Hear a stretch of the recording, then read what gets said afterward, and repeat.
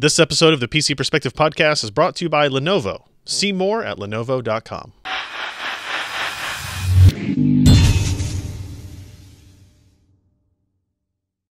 Hey everybody, welcome to the PC Perspective Podcast. This is episode 397, being recorded on April 27th, 2016. I'm Ryan Shrout. I'm Jeremy Hellstrom. I'm Josh Walrath. And I'm Allyn Malentano. Guys, it's almost the end of April, which means we are almost 1/3 of the way through 2016. So that means that there's still snow on the ground here in Laramie. I'm sorry to hear that for you. Yes. Like significant snow. There was earlier this week. It's melted off a lot, but there's still snow on the ground. We were actually, while you were gone, ironically, we talked about snow shoveling tips and techniques. Yeah. Oh. Your wife Very should have handy listened to here. them, you know? It would have been helpful, maybe. We didn't give the perhaps. appropriate tips. No. Do not use on cars. Yeah, right. Perhaps that No, do not. would have been maybe an interesting Because that idea. cuts right through the clear coat. Yeah, yeah. Does it on with the metal bits? Yeah. Yeah. At least there's still color on the hood. Yes. For now. Extra color there now, but still color on the hood. Welcome to the show, everybody. We talk about computer hardware and sometimes snow shoveling tips on the podcast. It's really riveting stuff. I think you should check in every week. If you want to find us there, pcper.com/podcast is the place to go to find RSS links, video files, audio files, YouTube videos, anything that we have for you to follow the show, gain access to it, etc., can all be located there. And if you want to join us when we record the show live, we do that on Wednesday nights at 10 p.m. Eastern, 7 p.m. Pacific at pcper.com/live. And if you need a gentle reminder for that, we have a mailing list specifically for you. We're up to over 11,500 people on this mailing list now at pcper.com/subscribe.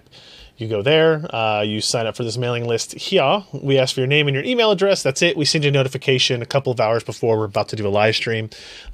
Most of the time, most weeks, you're only going to get one email for our podcast. But every once in a while, you'll get additional live streams that we do if we have guests coming in or we're doing dumb things like VR streams or stuff like that. So It is not a newsletter. it is not a newsletter. Josh does not have access to it.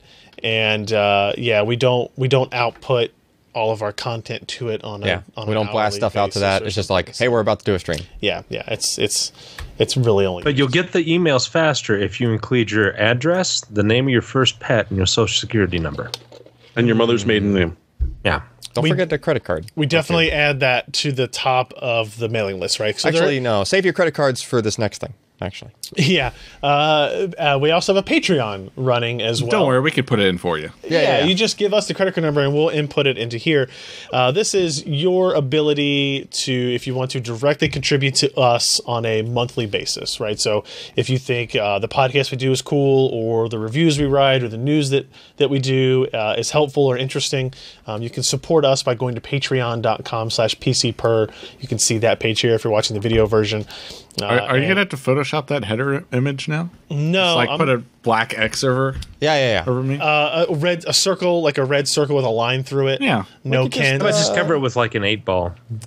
Yeah. Just cover it with Jeremy. Do you mean like the billiard or Yeah. like the His head, drug? replace his head with an 8-ball. It was Oh, I Vegas. see. I An see. 8-ball and an Vegas 8-ball. where we shot that An picture. 8-ball with an 8-ball. Yeah. Doing it like an 8-ball. Sure. I don't know. So if you go there, you can find about the reason behind it. It's basically you being able to help us do more interesting and creative and unique things, right? So we're still trying to get up to that level where we do the weekly mailbag so everybody can hear about Josh's family tips, his fathering tips. Yeah. Maybe not the creating of fathering, but maybe the fatherly advice. Yes.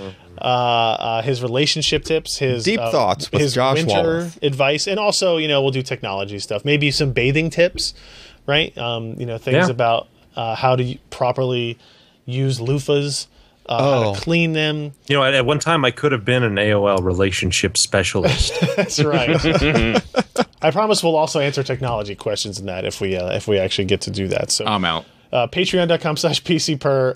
And again, anybody who adds or updates or subscribes during the live stream, I will read off your name, regardless of how ridiculous you put it into the system as we go. So keep that in mind if that interests you at all. All right. All right, let's get to the stuff of the week because there's a decent amount. The first thing we're going to talk about is the AMD Radeon Pro Duo. It's launching for the third time, I feel like. Ken, when you went and first saw the dual Fiji card that didn't have a name at that point, that I kept calling the, what did I call it? Fury X2. Fury X2. Mm-hmm. Such a good name. Which they probably would have done had this been, a pushed gamer with the gaming card. Yeah. That was like in June, wasn't it? Yeah. It was like at E3 2015. Yeah. They showed the board, the 2 GPUs on it. They said Yep. it would be coming in October. Yep. It didn't. It didn't. And then in November, it didn't. And then October. It's like 9 months ago. Yeah, well, June was even further than that. October's only 6 months ago, by the way. Yeah. Well, it's a long time. It's been a long time. It's been a long delay. And then in March, they showed it again as the Radeon Pro Duo, right? And it's an interesting branding combination. Radeon is a gaming brand. Yeah. Pro is a not gaming brand. Right?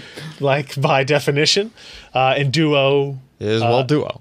means two. So it's for pro gamers. It's then. dynamic. It's for professional gamers with Siamese twins only, I think. No, it's for dynamic professional gamers. One GPU per head.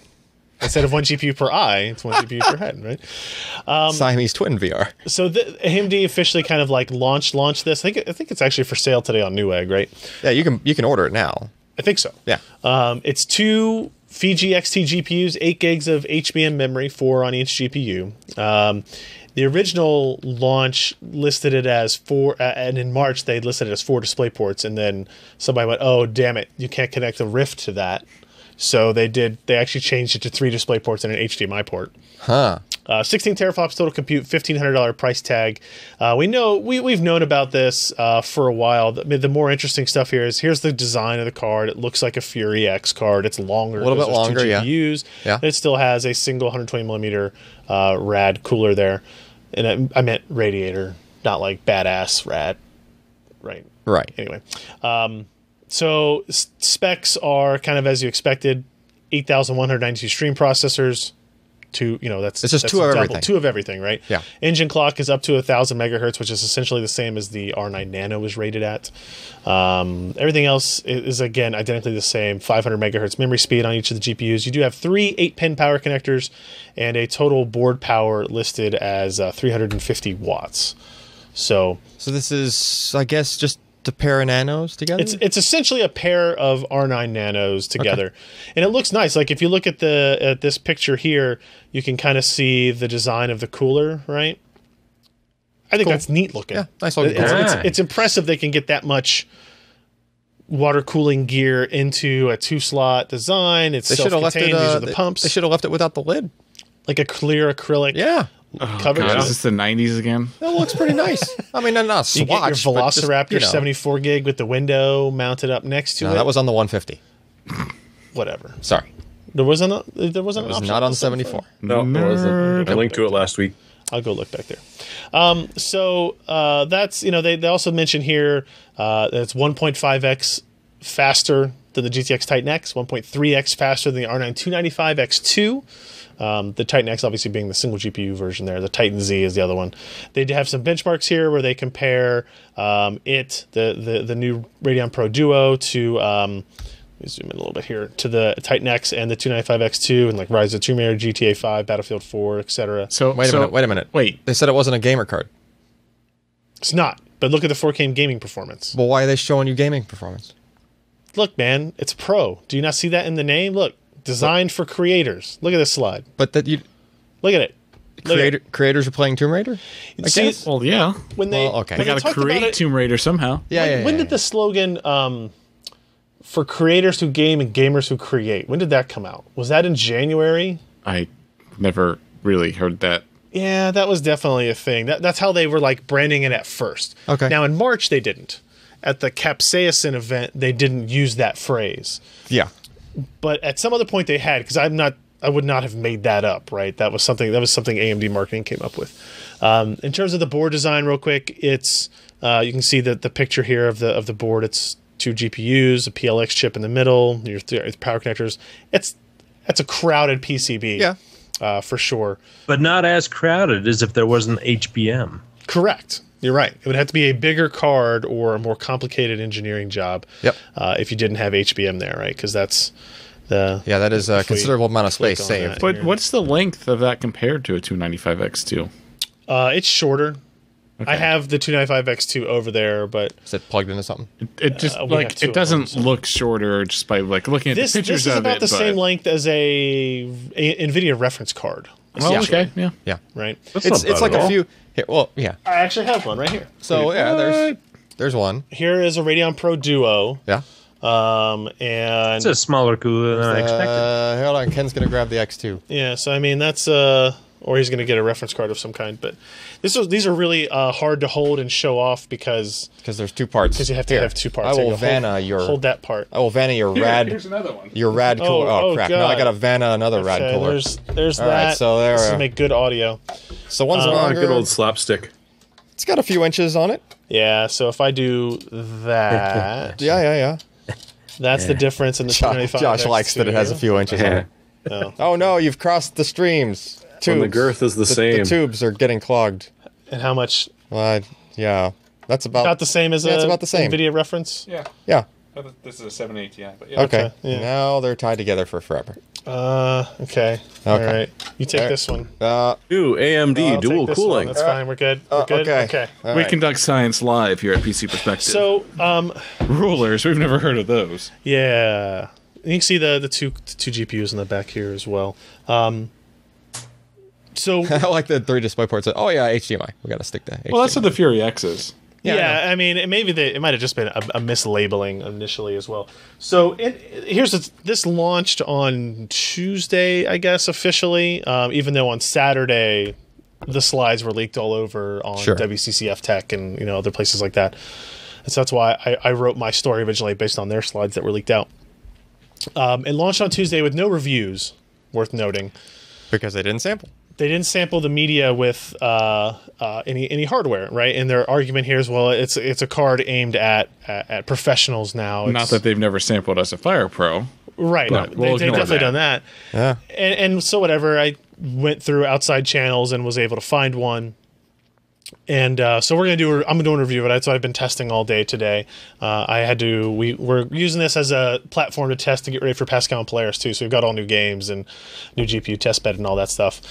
So we'll have the Radeon Pro Duo, the 295X2, 2 Nanos, a Fury X, and then I'm going to throw 2 980 Ti SLI and SLI in there, I guess, as well. Okay. It is a $1,500 card, right? So we can talk more about it when I actually get the review done because we'll have a firmer grasp of what it actually performs like and the pros Right. and cons of everything.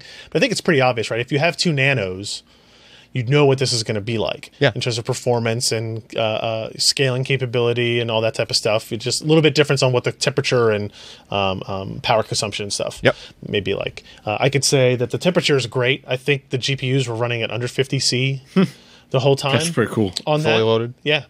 Does it not like? So Yeah. does it throttle back? Because the Nano throttle back for temperature. The Nano throttles back for power, Oh, not for temperature. well, that's got 3 8-pin power connectors on it. It does, but it's rated at 350 watts. So right. it's still trying to stay in that It's going envelope to stay at that. They're not doing the 295X2 thing. where it draws 500. They just With a went switch? over the spec. No. This is only 350 watts, and it's 3 power connectors. I think that has 3 power connectors as well, right? Yeah, but that one will draw more than 3. Right. But does it have 3 8-pins? Is that what's on it? I It think has that's what 2. Yeah, that's just 2. Interesting. Yeah, it's only 2, and it will draw. Because that was a 500 watt draw Yep.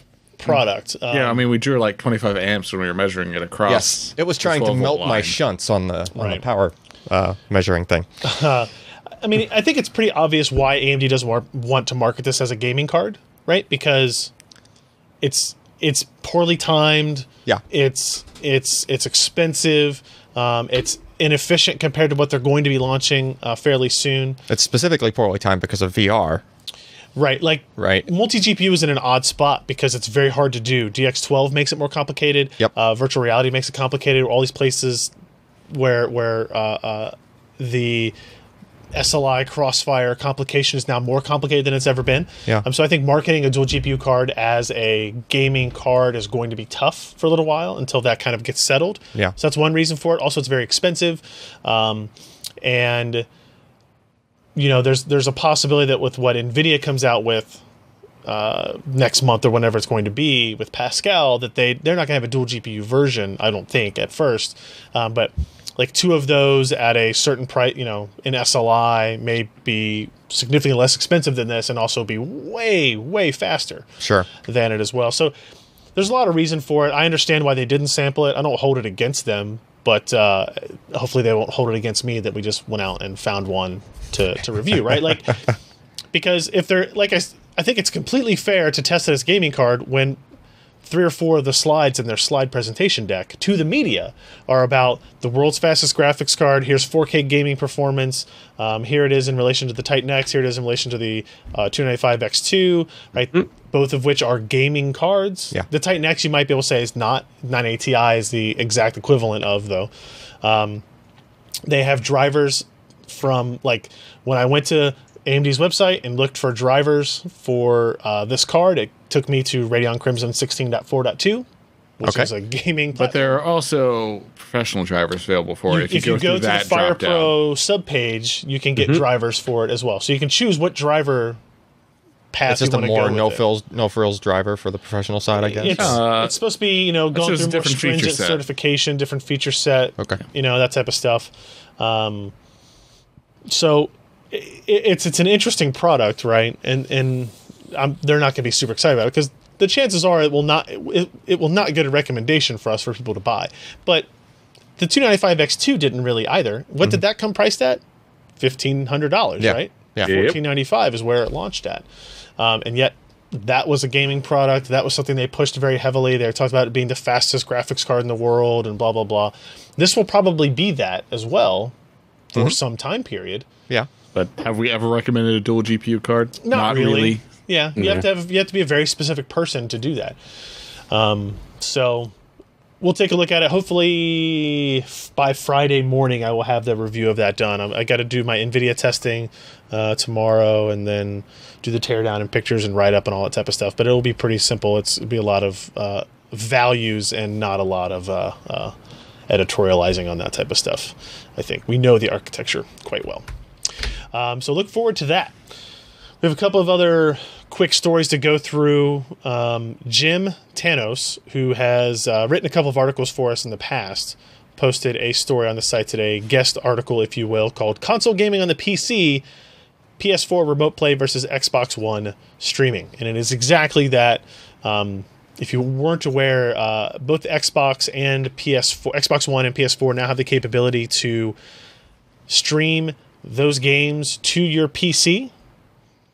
So if mom is watching TV in the main room and you want to play an Xbox One game, you can actually leave the Xbox out there, stream it out over the network to your PC, play it on your monitor, right? This doesn't surprise me as much for Xbox stuff as it does for PlayStation stuff. I agree. I was a little surprised when Sony kind of built that capability into it, right? It already had that capability because they do streaming to like Vitas and stuff. So they probably just had to write a simple Windows app to interface with their streaming stuff. Right. Yeah. So it's not like they re-engineered the PlayStation to be able to do this. No. Yeah, I'm just surprised to see they're already encoding that. the video so they can do the recording stuff and the Twitch stuff. Yep. So just send it to another location. If you're curious about this, if you're a PC gamer that also has consoles in the house, Jim did a really good job of explaining how the setup process works, what the pain points are in each case. What the quality was like, what the limitations are for each platform. It's kind of interesting. Let me scroll through here. I'd imagine you're going to get some latency.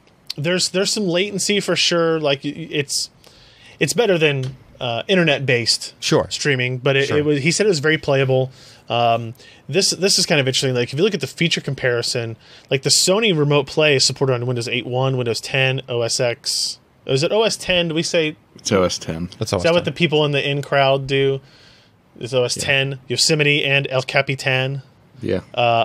All 4 of those operating systems are supported by PS4 Remote Play, but to do Xbox One streaming, they require you to have Windows 10. Weird. Right? So it's just like little things like that it's like, okay, Microsoft doesn't have to do that, but they choose to. Xbox One will let you use wire to wireless. It does have a 1080p streaming capability. The PS4 Remote Play is 720p limited. They both do stereo audio only, and you can kind of see some of the remote access differences there. Keyboard text entry, the PS4 does not allow it apparently, whereas the Xbox One streaming does. An interesting thing I didn't realize that someone in the chat mentioned is that along with this comes an official driver for the PS4 controllers, which people have been waiting for since the PS4 has come out. Oh, if you install that application, I guess you get that. Yeah, I don't know if it's a separate package or two or not, but that'd be really cool because I know there are a lot of third-party apps people are trying to use to get the controllers to work. They don't always map correctly. Good point.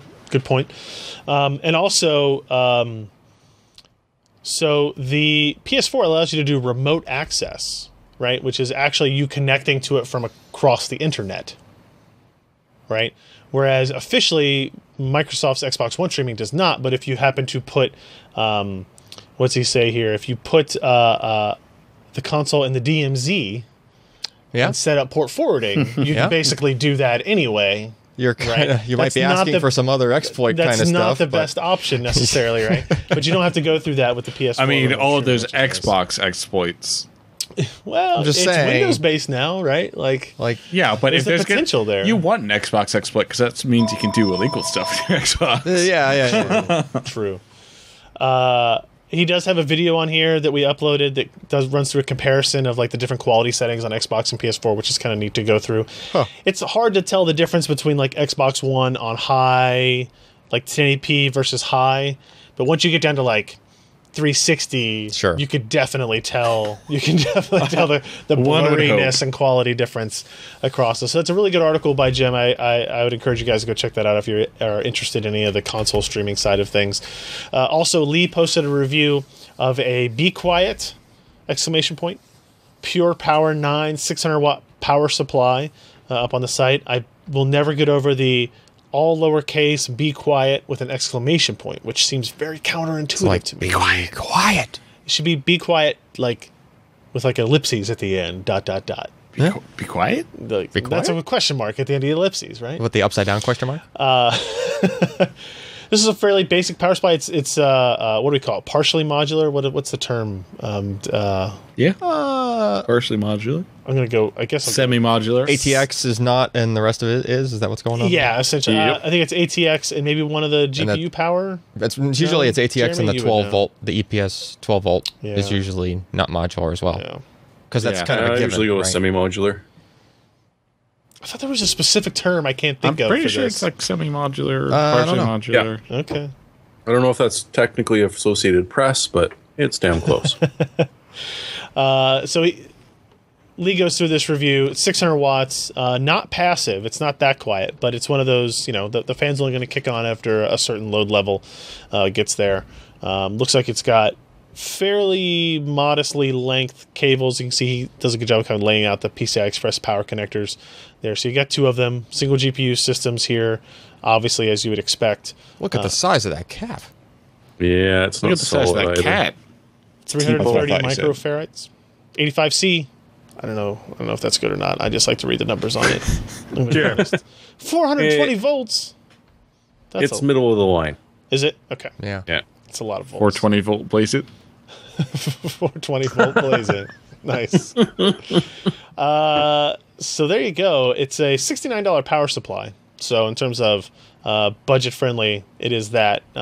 It's available in 4, 5, 6, or 700 watt models. Very quiet, virtually silent at low to mid power. Warranty. He does have a weakness of use of the TPO 85C electrolytic capacitors. So as much as we thought those capacitors were big, it's the one he was like, nah. No, they're middle of the road at best. They're 420s. I mean, this is why we like Lee to do the power supply reviews rather than me or Allyn, I guess. And apparently the efficiency drops off at full load as well on elevated temperatures, so something to keep in mind as well. But if you're looking for a mid-range power supply, take a look at the Be Quiet Pure Power 9 series in general. Maybe you could use that power supply to put inside this enclosure. But the power supply was square. It wasn't like bubbly shaped. Yeah. I don't know if it would fit. What do you think about the shape and look of the NZXT Manta Mini-ITX enclosure, the Maxi-Mini, as Sebastian kind of off-puttingly wrote in his review. Well, as I was typing up in the chat room, my eyes, the goggles do nothing. Why'd he shoot this review on a fisheye? That makes no sense. No, But he didn't. Wait, But what? it looks like it. Yeah. So this kind of shot gives an angle there. So it's a Mini-ITX chassis that has this. I called it the exhale. If the Xbox 360 was the inhale, There you go. case design, this is the exhale. You ever see a pufferfish? No, I'm sorry, I had that backwards. By the way, the X. Yeah, it'd be an inhale. No. But you ever see a pufferfish? Yes. That's Yeah, I can't get this right, but It's like after Thanksgiving dinner sort of. okay, there you go. yeah. Yeah, You I'll go with just- that. You're feeling a little bloated. This case needs to loosen its belt. It's the NZXT Frank Gehry. But if you turn the crank, if you crank the cooling up high enough, Yeah, pushing it out, you can actually compress it a little bit. Oh, okay. Yeah. I mean this. As long as it's negative pressure You have to cooled. create a vacuum inside the case. This diagram, the like breakdown exploded view, shows you like all the different water cooling options. Like, so you can have a 240 rad up top and a 240 up front. Which explains the look of the case when you Yeah. look at it blown up like that, because I you do got like that. dual fans. And this is a Mini-ITX case, right? And here's like the front view of it. You can kind of see it's not as bowed out as it may look from other angles. Yeah. Right. But it's definitely there. It looks a little bit worse. Looks a little bit more bloated there, I guess. I think the Manta name for it is kind of spot on, right? It's a very Especially blowfish. those lines at the top actually Yes. remind Yeah. you like a Yep. It's definitely a do you like the way it looks or not? It's purely a function of aesthetics, right? Like Sure. the bowing out with the window and stuff. On the backside, maybe it gives you a little bit more room for cables, right? Like It could, you know, yeah. if you've ever built a case Which will like get I in your way have. when you try and pull the filter out. Well, no, I'm like on the back of the motherboard. Like Yeah. if you've ever been like me, where you've built a system and you try to like I've never been like you. push the case panel back on, like you're scrushing all like the cables together. I don't have time for cable I just management. have a visual Push of it Ryan. forward. He just kind of like he's cramming the Sometimes SSDs you got to put that and window side down on the carpet like- so you can push down it's like and pushing then slide forward. It's like pushing that last Yeah. hard drive up in behind the door before he slams it closed. Yeah. Oh no, those are at least in there with one screw. Okay. Hard drives, Okay. SSDs maybe, No, but no. hard drives at least one screw. And you can see, obviously, Sebastian does a very good job here breaking down all of this stuff. What did he leave? What were his notes he left in the doc there, Jeremy? Well, one thing is that once you've got it in hand, the pieces it's made out of are very high quality, up to and including the proper PWM fan switch, which is included. So while it does cost a little bit of extra money, you don't have to pay any extra to get a fan controller put in there. And he just really stressed that a lot of it is really high quality construction, but you have to be in love with the look. Right. Yeah, but why did he write down purple, obtuse, and clairvoyant? That was under your name. Let me hold my breath for a while. I mean, they do stuff in their cases like this photo here, where like the red, like the edging on the case on the exterior is red. They paint some portions of the interior this kind of red color so Yeah. that it matches and stands out. It And pops. the arse end glows, apparently. And the what's that? The arse end glows. Oh, does it? I'll have to go Rear look again. input-output lighting.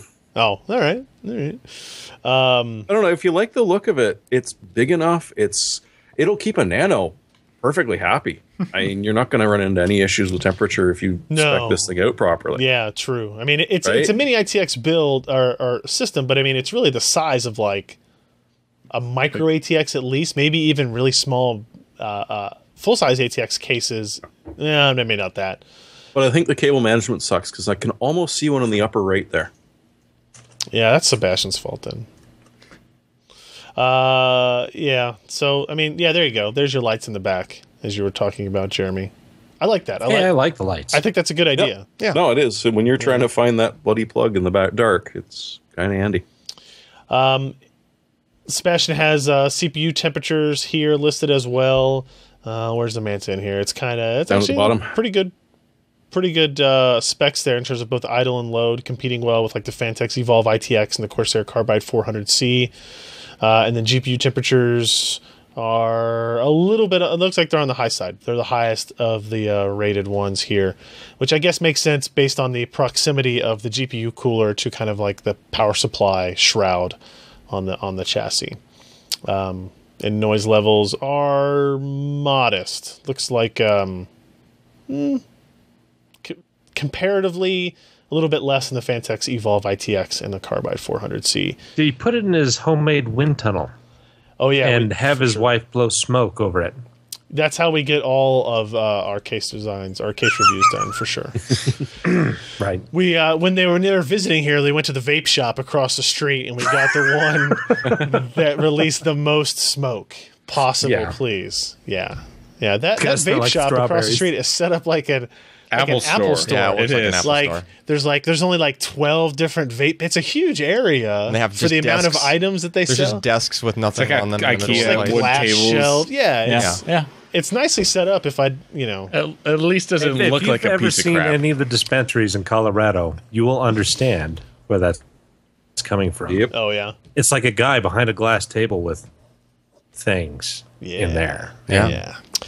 Before we move on to our news items, let's thank Andrew Bissaw, who pledged $9.99 in honor of that was for Josh. Outgoing Johnny Acer president and CEO. Was he chairman? Chairman.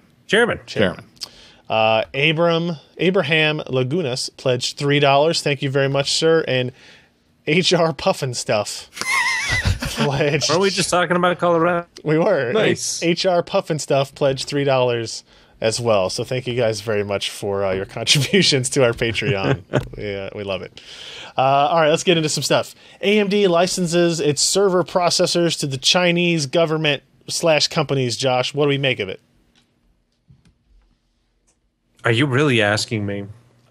Their stock took a pretty big jump after. Yeah, they actually, it was positive news. They had kind of 1-2 punch here.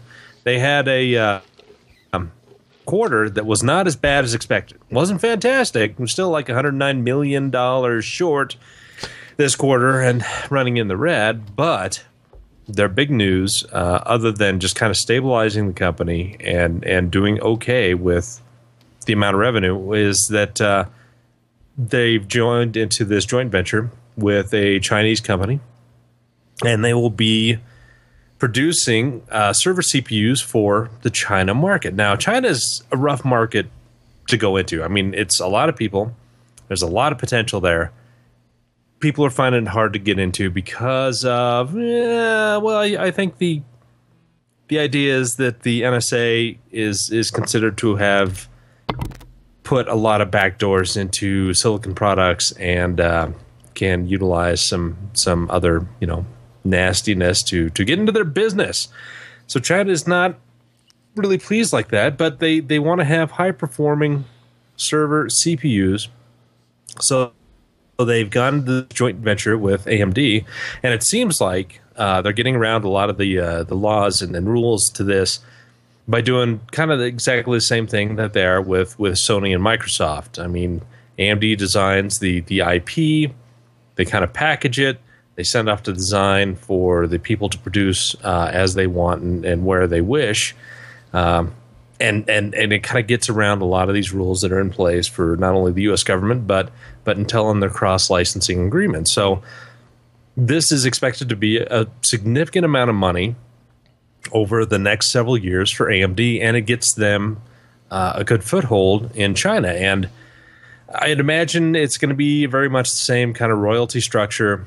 You get a licensing fee as well as royalty per chip produced, as well as upfront costs in designing these actual products. We have no idea what they're going to be using. It might be the latest bulldozer version of excavator that they'll shoehorn into servers. It could be Zen. We don't know this. All we know is that it's a significant amount of money coming into AMD, and it's a huge, nearly untapped market. I wouldn't say, totally untapped, because obviously they're running, a lot of Intel processors and AMD processors and whatnot, but to get over the next big hump, they really want to have a design from China, and to be able to compete well, they've had to go into this joint venture, and so their stock price jumped bigger than pretty much any other time, except like in 1976 when they were considered a penny stock. Right. How much longer do you think it is going to be before Intel's legal department decides they're bored enough to just go after them for shits and giggles for the x86 license? Or the U.S. government? Or well, the problem with that is VIA already has an x86 license, and they sell low-end parts to China. But the government also banned selling x86 chips to the Chinese government. Yeah, they're not selling; they're licensing. Yeah, but they could ban licensing as well if they wanted to.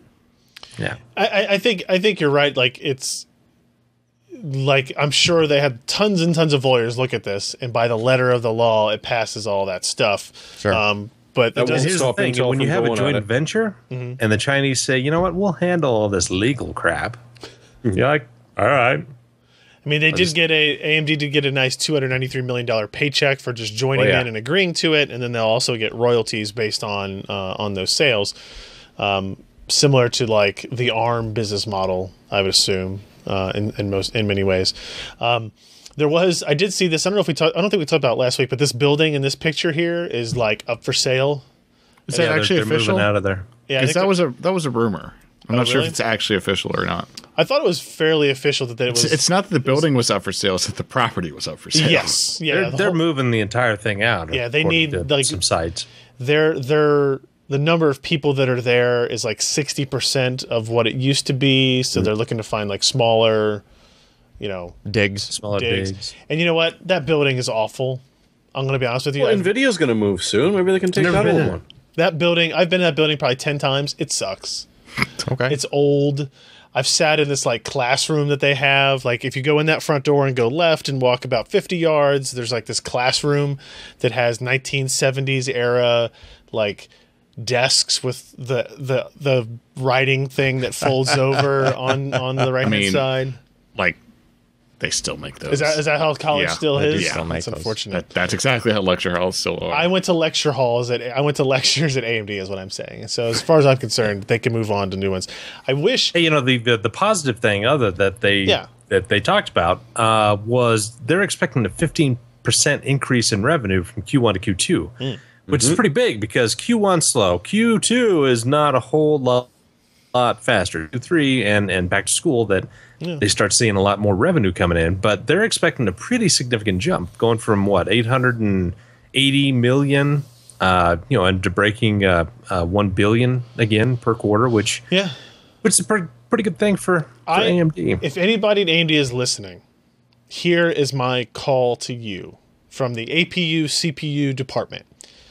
Intel has unofficially shit all over PC enthusiasts, right? With this whole IoT is the future in cloud, and PC is now part of our IoT area, right? So they'll still launch Broadwell E and they'll still push the enthusiast that, but they're downscaling their emphasis on PC and like client.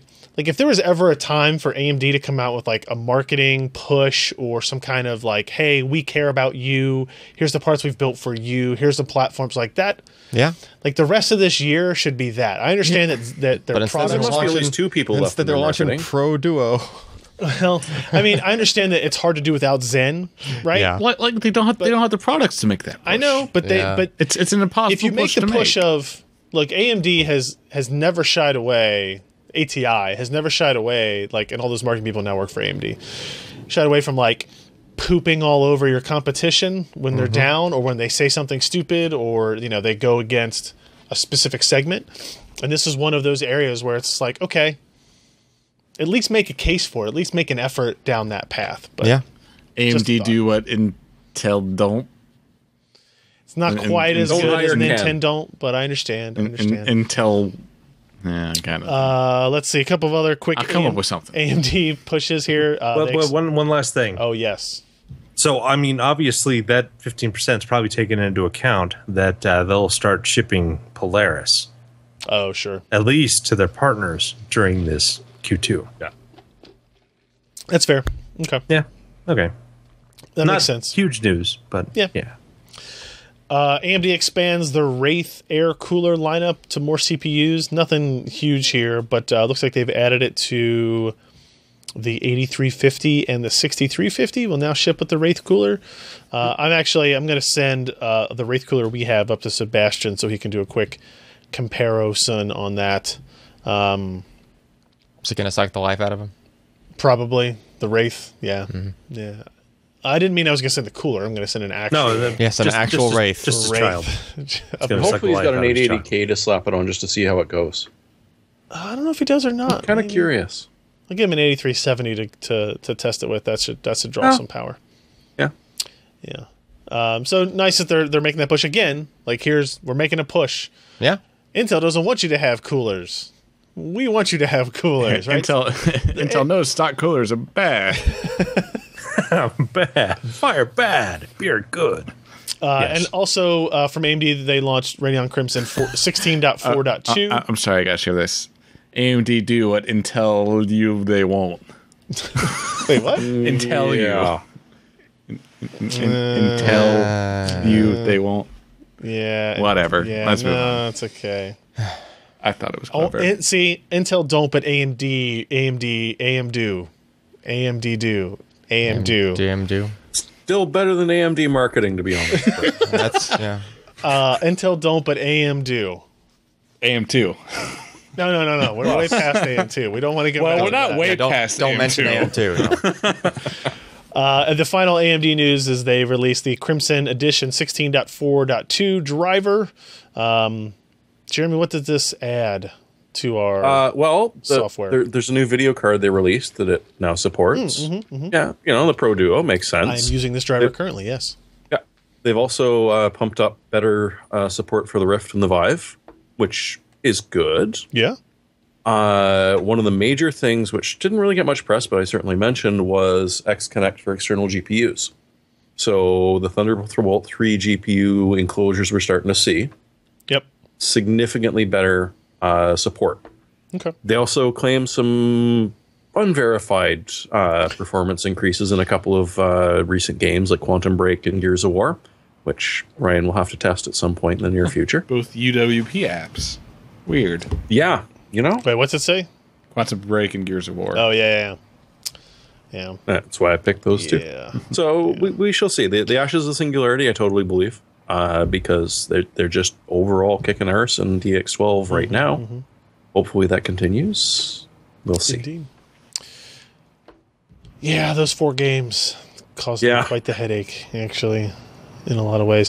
All right, and so before we move out of our AMD news, we have some more Patreon people to thank here. We have Kazutomu Ep, pledged $1.99. Thank you very much, $1.99. Patreon congratulated us as well for hitting 250 patrons. All right. So that was nice. And then I said I would say anything. Oh, boy. That they put on there, didn't I? Uh-huh. You did. Okay. I have to read this. This is not me. Ken did 9/11. Just edited their pledge to $6.66 from $5 to $6.66. I gotta go take care of something. I'll be right back. Yeah. There's a knock at the door. All of a sudden, knock, knock, knock. Yep. Who is this kitten guy? I'd never heard of him. I don't. It doesn't even work here. No. Yeah. Hey, you know what? Jet fuel doesn't burn. Oh God, don't start. Doesn't melt 3D print material. Yeah, that's right. Yeah, 3D printing hardware and all that stuff is pretty resilient. Anyway, let's move on. NVIDIA GP104, which we assume will be the highest end consumer GPU we will see from Pascal initially, that will probably be in the GTX 1080, will not use HBM. This is what it looks like. Are you excited? Are you jazzed? It's small. Looks like it's going to be power efficient, and it's going to be probably as fast as 980 Ti. So actually, they're saying here that the GP104 might be for the GTX 1070. Well, it would be both. I would assume. Well, there's a 200 and a 400. Yeah. Okay. Oh, I see. So GP104 200 being the cut down version, being with X number of SMX units Hopefully disabled. not 3.5 gigs of RAM this time. Yeah. They're also showing this picture, which is the GP104 200, which would be the same chip, but it's not using HBM. It's using GDDR5. I don't know if we can tell if that's GDDR5X or not. I don't think you can read anything. Oh, the leaker says the 1080 will feature GDDR5X, while the 1070 will stick to GDDR5. It's a really odd resolution, 1070. Yeah, it will be. They'll have to scale that pretty interestingly. The driver can handle that. We'll just cut the last 10 pixels off the bottom of your screen. Could Josh? I assume in memory. Obviously, if these are correct leaks, that the memory controller could handle both GDDR5 and GDDR5X. That shouldn't be a big because they're very much the same. The only difference is what the 64-bit chunks that it takes, but otherwise they're essentially very, very similar. Yeah, so that seems very likely. Having a chip that could do both HBM2 and GDDR5 is probably not likely. But it would appear that from both Pascal and for the consumer version of Pascal that we're going to see soon and the Polaris architecture we'll see soon, neither of them are going to use HBM technologies. One or two, it would appear. So not totally surprising based on cost and how well that all seemed to work out for AMD initially. But there you go. It's going to be a busy summer, everybody. I expect everyone to pay attention. Speaking of exciting, riveting graphics cards. Yeah. How could I interest you in an NVIDIA GT 710? 710? The heck is that? I don't know. It looks like this. It's is a PCI-E 1X. It's a PCI-E by one. Oh, it's the kind of GPU I'd plug in at store, test pad. It is very much. Yeah, it's GPU. just for Allyn. Doesn't have a fan on it. No, this makes sense. I need all my lanes for storage. Don't be taking my lanes. What do you need? What would you use this for, Jeremy? I would supply people at work with this because if you look at the top, the old VGA connectors on a ribbon, which means that it can also be set up to be a 2-slot in a small form factor. Right, you'll be able to remove that and put on a second one. Oh, so half height, yeah. Actually, scroll back up because that looks like it's actually a little shorter than the half height, half length form factor. Oh yeah, no, it will be, but you'll be able to split it into a small form factor one, no problem. Yeah. It's pretty cool. And so for work, if you've got a guy that for whatever reason is doing content creation, but like website content creation, Excel content creation, doesn't actually need GPU power, but could use 3 monitors. Yeah. Good frickin' luck doing that with a base model Dell, HP, or Lenovo. It ain't gonna happen, son. Right. You put this in there, and a lot of the time it doesn't come with a 16 by. It might be electrically 16 by, but it'll only be a 1 by or a 4 by. Sure. Pop that in there, no problems. Who cares about the DDR3 or is it DDR5 it's attached? It's 3. No, DDR3. No, it's 3. Who cares? Because all you want is 3 screens or a higher resolution. It makes sense. Yeah. For a gamer, hell no. Yeah, it's true. Keep in mind that the performance of Intel's integrated graphics now is beyond this. But you don't get 3 ports. You can. 3 different outputs. It's possible. If the motherboard the higher does end it. stuff. If Yeah, you the buy a motherboard higher has end to motherboard support for it. Yeah. And Right. even some lower to mid range boards might do that with a VGA Bridge and chips or HDMI stuff like and that. something, right? So this is definitely not a upgrade your integrated graphics card. This is, as Jeremy points out, very much I need more displays. display connectivity part. It has And 192 even if you've already got your onboard cell full, pop that in there and you can have another couple of displays. Yeah. It makes sense. 192 CUDA cores, which I believe Is this Fermi? is like the GTX 280 or something like that. Like what generation is this? I don't know. So 192. That could be one SMX of Kepler. Let's see, GT710. I think so. wonder- I'm trying to think if those were 192 or 128. Well, there was a 260 Kepler Core was 216. 192. Remember that one? Yeah. That was. I don't know. It's Cores, only a right? 25 watt power consumption. It still recommends a 300 watt power supply for some reason, which is really GK208. For all that other stuff in the system. GK 208. 208. So it's a Kepler. It's a Yeah, Kepler second part. Kepler. Okay. Just cut down Kepler. All right, there you go for your riveting high-end graphics hardware news of the week. Yeah. For your high-end keyboard news of the week, Corsair and Cherry. I believe Corsair has an agreement with Cherry to like have exclusive access to their new products for some amount of time. I believe. Yeah. I think that's how it works because they had the RGB. They still have the RGB, I think, tied down. Yep. Oh, really? Yeah. Yes, they do. The RGB wasn't necessarily Cherry, though. I thought they redesigned the bases of those keys to do the RGB It's thing. a new switch from Cherry. Yeah, the Yeah, this RGB is a new- Cherry. No, but the RGBs, Cherry. like integrating the RGB into the key switch was a That Cherry was a Cherry thing. Okay. Just licensed exclusively to Corsair. Right. Okay. And apparently they've done that now with the Cherry MX Speed. They also did it with the Cherry MX Silent a couple of months ago. Oh, okay. Yeah, you're right. Yeah. I forgot about that one too. So this is the Corsair K70 RGB Rapid Fire and the K65 RGB Rapid Fire and the K70 Rapid Fire without RGB. No, it's just red. No Oh. greens and blue. Okay, all right. So what's Just R. what's the slant here, if you will, with the Cherry MX Speed switches, Jeremy? Well, I had to Google what a centinewton was because 45 CN, and I'm like, well, okay, I think I know what that means, but all right, and yeah, that's exactly what it means, or essentially more or less 45 grams. Depending on gravity Of where pressure. you are. Depending on gravity, yeah. right? So a 1.2 millimeter travel, which is ridiculously short. Is that? Do you know if that's travel? Before it So that's registers. actuation distance. That's actuation, and they're Okay. linear. Because the Right, so keys that's travel linear further than that. actuation. So you're just resting your finger on that thing, and it's going.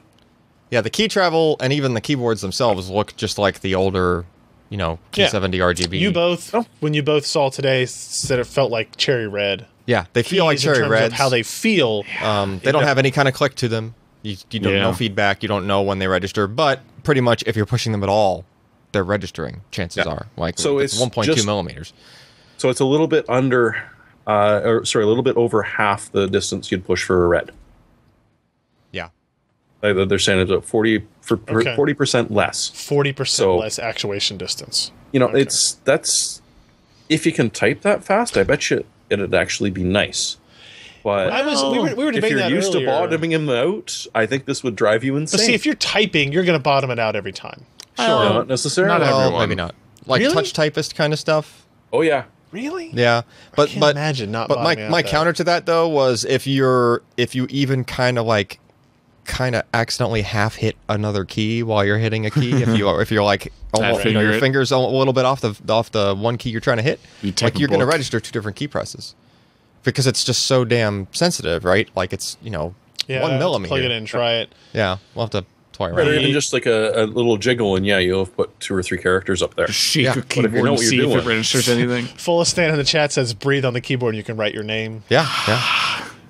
I'll plug it in and try it. Ah. It'd be really good for those things where you're trying to just type a bunch of mishmash and just like That's true. or hacker Does it, have, typer. does it have in-key rollover too? That way. Of course. Okay. You just shake So when the you- keyboard and see what it types, and it's like a Ouija board. Yeah. And now awesome we're idea. talking. Oh man.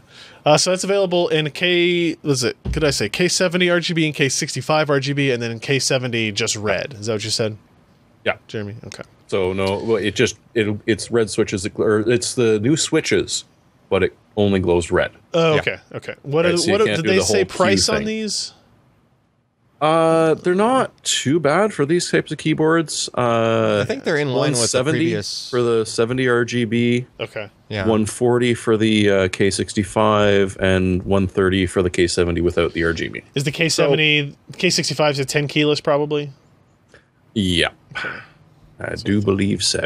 Yeah. It's $30 price difference there is pretty noticeable. Okay. So how'd you like that PAX Logitech keyboard? Oh, that's a good point. That was really cool. Did you see that?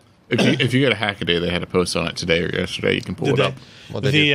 I'll bring it up real quick because it's worth noting. Really cool. Yeah. So they basically, you saw it. Remember Oh, the light board? they did the light board out of Logitech keyboard. Oh, that's what you're talking about. Oh, yeah. sorry.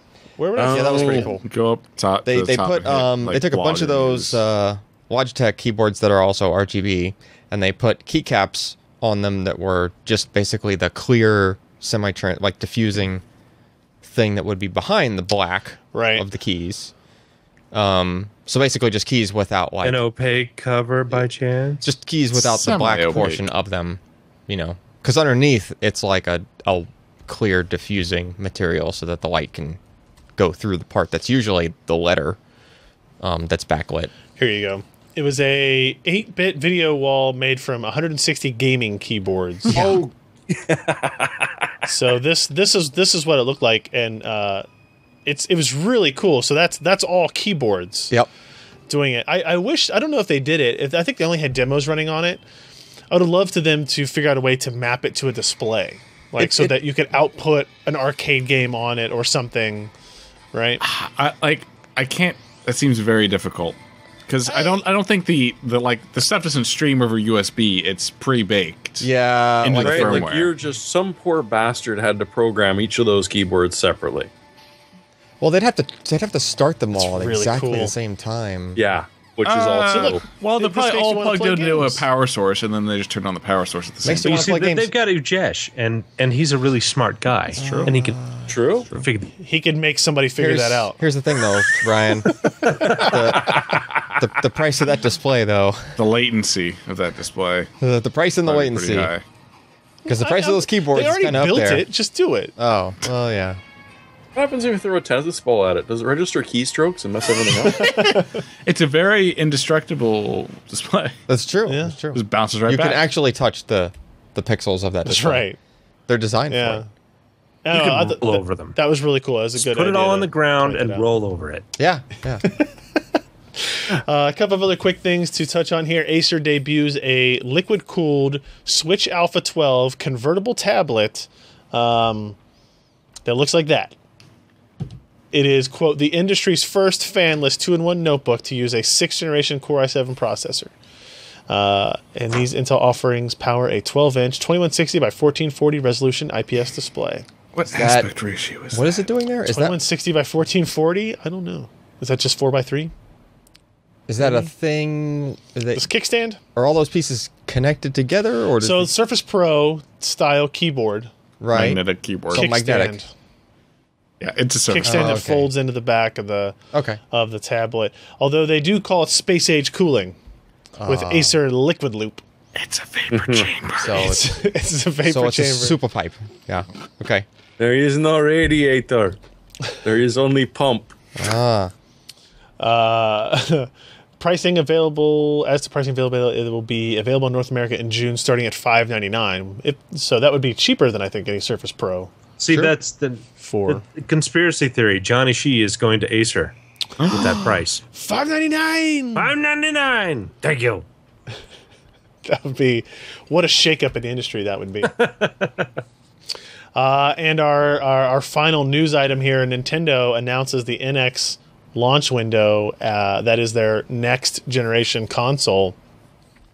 Oh, We don't I really- get it now. Yeah, I get it. We don't really talk about consoles a whole lot on here, especially from Nintendo, because they're not typically very technologically advanced in terms of hardware. Sure. The NX should be interesting. It will be launching in March 2017. Okay. So, but it will not be shown at E3 for some damn reason. They're not going to show it at E3. Well, They said they're not. Well, they said that Zelda will be the spotlight. Then they also announced Zelda for the NX. Right, but they said will only be playable on the Wii U. Okay. That game. And could that will be totally the- see that. It was such an odd statement. Like, I could totally see them showing it. we're going and to then make the it- NX in March. Yeah. Don't worry about it. We're not going to show it to you in June. We're going to wait until later. We're only going to have one playable game at the entirety of E3, and it's going to be Zelda on Wii U. And it's in both the Wii U and the NX version of the new Zelda game are going to launch at the same time in March 2017. Not that anyone was going to buy a Wii U. Like, But clearly you should not. yeah, now. now you should definitely not. So I don't at this point, since the announcement's already out there, why you don't try to get people excited about the NX to like pre-order and do all that stuff and start showing stuff. They'll clearly show things between E3 and the actual launch. But all I'm looking forward to is having another midnight launch event where I can go pick up a unit and we can come back and live stream a teardown of the hardware. Because we've done that now for the Wii and then the Xbox One and the PS4. Did we have to do that for the PS 4.5 and the Xbox 1.5? Yeah. Yeah, it's funny that you It was mentioned going to be years that before we had to. That's Lisa Sue had mentioned that 3 next generation console wins. And obviously, we now know them all. Well, they had 3 current generation console wins. Yeah. But I think she was talking about this year. Well, the Phantom guys were coming back, and they were they're going to get AMD to do their... And Nintendo's been using AMD for much longer. AMD was in the GameCube. Right. GameCube, that was their first. Art X. Yeah. So I know that we're not a console podcast, but this is going to be Polaris and Zen, probably. Zen? I don't know. In March of 2017? You don't think a Zen APU platform will exist? I don't know. I mean, Nintendo is pretty cheap. I think Jaguar. They didn't exactly do that with the Wii U. Somebody was complaining about how I said the word Jaguar. Jaguar. Because you don't say it right. What do I say? Jaguar. Jaguar? You say it like it's U-I-R-E or something. Like Quagmire. Jaguar. There's like 4 different ways people say that word. Jaguar? Is that how I should say it? You're not in England. Jaguar? He's asking you how he should say it. Yeah, how do you say the word Jaguar? Jaguar. That sounds Nah, weird. that's dumb. Jaguar. You had like W-A-R. overemphasized. It's a Jaguar. W-A-R? Yeah, Jaguar. So Jaguar. Yeah. Like the band that spits blood out of their... Jaguar. You're saying Jaguar. Jaguar. Jaguar. That's not it. Jaguar. Jaguar. Jaguar. Dale Poco says Jaguar. Jaguar. Jaguar? That's kind of an overseas It's like pronunciation. Bill S. Preston. Jaguar is the British way of saying it. Yeah, like when you hear a snooty British guy talk about His the car in a Jaguar. commercial, right? It's Jaguar. Yeah. Right? Oh, that's Like French. that's the... And then, several years ago, you could say, like, oh, you mean your Ford? And then you would get really pissed, right? You can't do that anymore, but, there's that. Let's get into our hardware, software picks of the week. I totally didn't bring the phone over here. My pick is the Samsung Galaxy S7.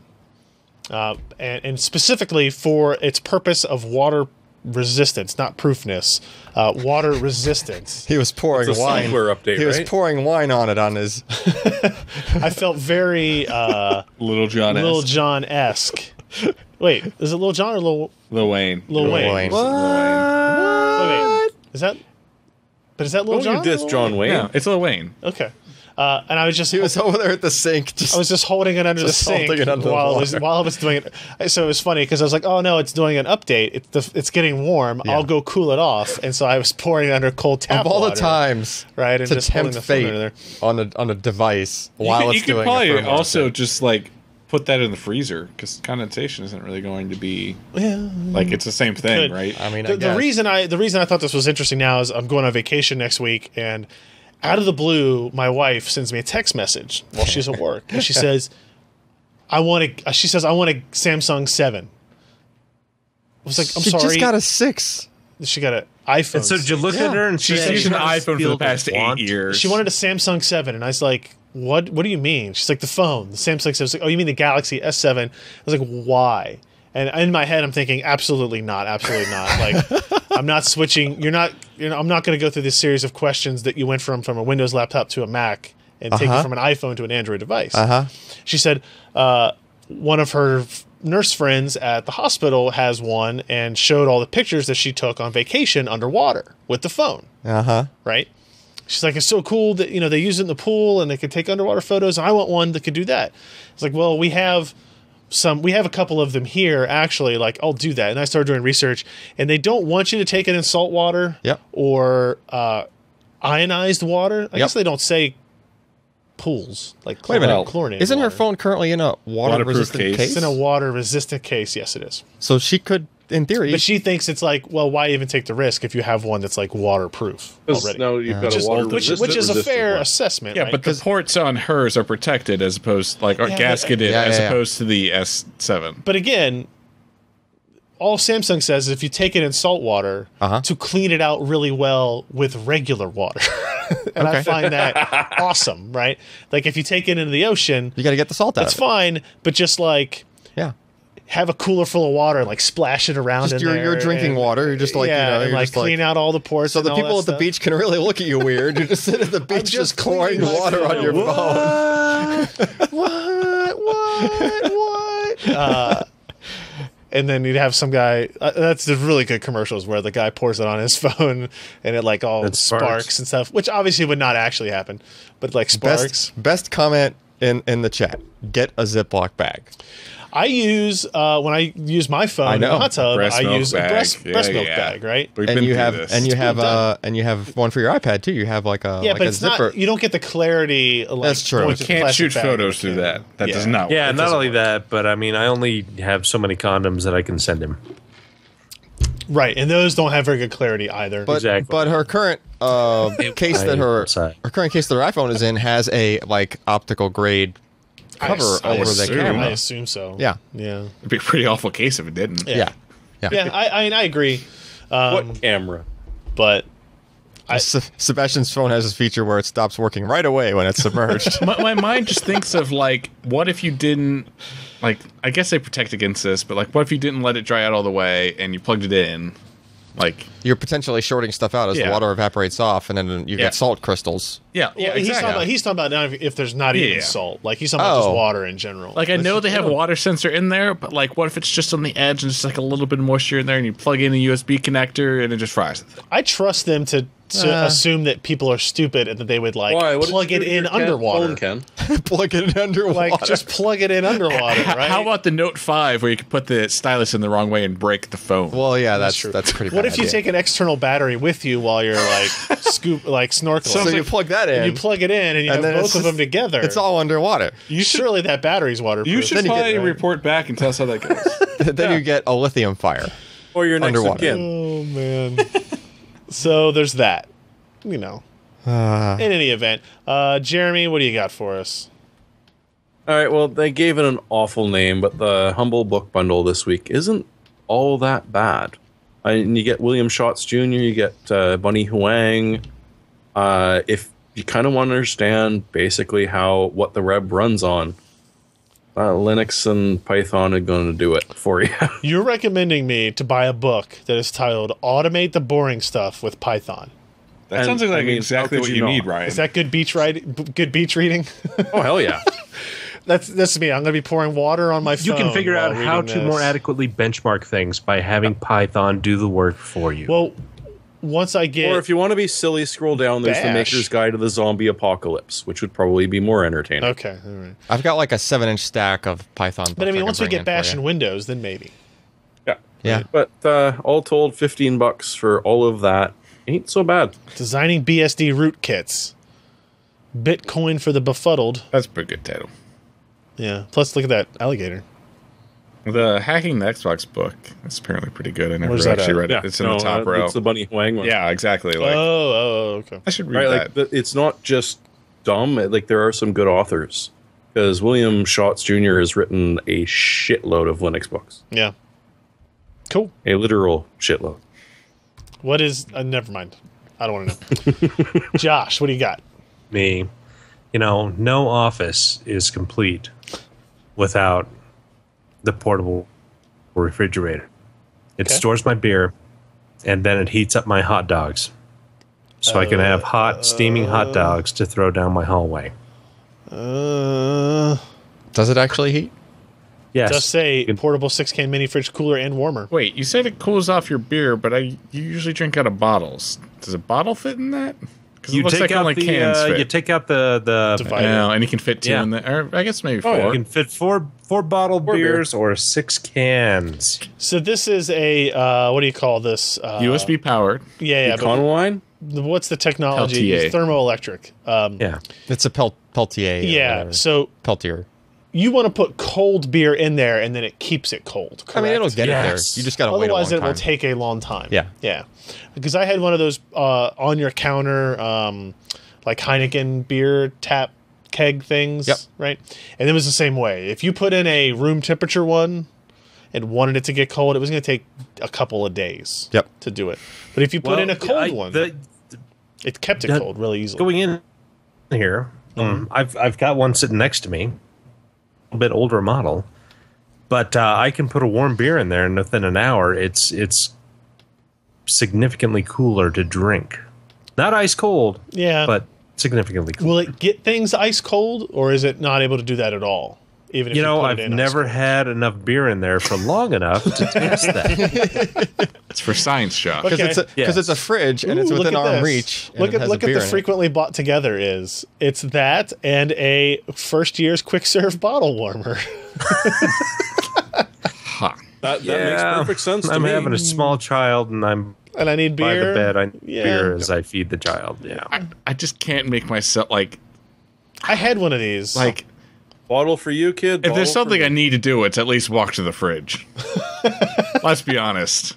Yeah, but I'm stuck but you're here in still my young, office Ken. for hours on end talking to you assholes. What does that draw? Is it only half an amp? What? how much? It's USB AC powered, powered. isn't it? No, it's AC. Oh, okay. Yeah. No, Well, it it'll may plug have a into cigarette USB later, so. function, but All right, it's, so it's not. it- So it's not. I was joking. About I the can USB remember thing. years ago getting one of the USB powered one that was like a coaster that you set Yep. your I have can on one it. If you that's- had an aluminum can on it, it would. I have one that looks like a Kind of, little but not miniature really. refrigerator, but it's only just big enough for one can. What? And it's actually USB powered. What is the good of that? I don't know. I never plugged it in. Okay, well now we okay. That makes It was given to me. okay. Your last. What do you got? So Anker, our friends who we purchased plenty of USB charging things from. Sure. Now they have like cables, their own lines of cables on Okay. Amazon. They're pretty cool. Touch the cables. They come with the Velcro tie, Yep. like just kind of like built into them, so you can't lose it. These to are the wrap 'em micro up. USB. Those are micro USB, which are much cheaper than Lightning. They do have Lightning. Okay. You can let's get- see. you can get $12.99 for 5 micro USB. Yeah, Or $9.99 for one Lightning. one Lightning. And that micro USB listing has like a bunch of different variations of it. You can get like with 6 different cables, different lengths, One different 2, whatever. 2 3s, There's one all sorts 6. of different ones. And then if you want to get really crazy, they have like nylon braided Lightning ones. Nylon And I think braided. also nylon. They have like a different line that's like different colors of nylon, like braid, kind of like the mouse cable nylon Yeah. braiding. So if you're worried about them getting, just kind of like tore up in your bag and stuff like that, that's An just a Anker will 3-foot cable. almost always be UL, so you don't have to worry about random fires. How long have you had these? I've had that for like a month now. And have you used it? Yeah. Does it have Use it all the proper time. cable relief? Yeah. I mean, seems reasonable. It's a rather personal question, isn't it? No. I don't know what it I need is to know. about all lightning cables tending to suck, but That seems more durable than the it standard does. Apple Lightning cable. Yeah, it does. The insulation is thicker. $10 for one cable, and I'm thinking like, well, I want one in the car, and I want one at the office, and I want the house, and I need one upstairs the house, one downstairs the house, and then like one downstairs the house for my wife. And but one the thing upstairs is- that's like $80 worth of cables. But you're paying the same amount of money for the Apple cables. This is an Apple certified cable. Is the Apple one just $10 too? I think it's a little bit. If you find a deal, it's like $10. They're supposed to be like 20 or something. But I bought the Amazon Basics ones, and they've cheaped out on those significantly Yeah. recently. They're kind of bad now. but not only that, but like Anker, their warranty's pretty good on stuff, right? Like remember with yeah, the chargers, yeah. if you had a port go bad, they were just Yeah, like replacing them, and Here's the space gray. Ooh. yeah, this is just black. braided that is $13.99 for one. Yeah, I mean that's not much more to pay So look, for. look at that, kid. What? No, I don't believe it. Up to 4,000 times you can do that. It says. Which sounds like when you What, press bend the that. cable? So yes, that'll- bend so the cable. So that'll last him 6 Good. days. Is that what that's saying? 4,000 plus? I guess. It's not plugged in. It's or over anything, it's just bending 4,000. the damn cable. It's bending at a 90-degree angle. No, that's a 180. But okay. What? Yeah, like When it's the curving, full when it's thing curving is the other 180, way. yeah. That's Oh 180. well, yeah. I mean, that doesn't seem like very many bends. I don't know. I mean, they're selling them on their durability. They're like, look, these are very durable. Yeah, I think that's more of a indictment on all of the other cables that exist. You should find an intern to just start bending cables and see if micro USB cables fail at the same rate. We should. I've never had a micro USB cable just break. Like what the lightning cables do in terms of fraying and severing. Oh, God, no. Right. And I use micro USB cables for years and years and years and years. Yeah. And I just started using lightning cables this June. And I've already had one, or I've actually already had two go. Yeah. And if you compare these, like the end is basically identical. Like the end on the Anker micro USBs versus the Anker Lightning. So, all right, everybody, that's going to be it for our show for this week. Thank you very much for joining us. Again, pcpro.com/podcast, pcpro.com/subscribe, pcpro.com/the end. Actually, I don't think that goes anything. PCPro.com is what I meant to say there. Go there, find out all of our content. Like I said, in the next day or so, I will have the review up of the Radeon Pro Duo. So if you want to see how that stacks up against other products that are available, we would appreciate that.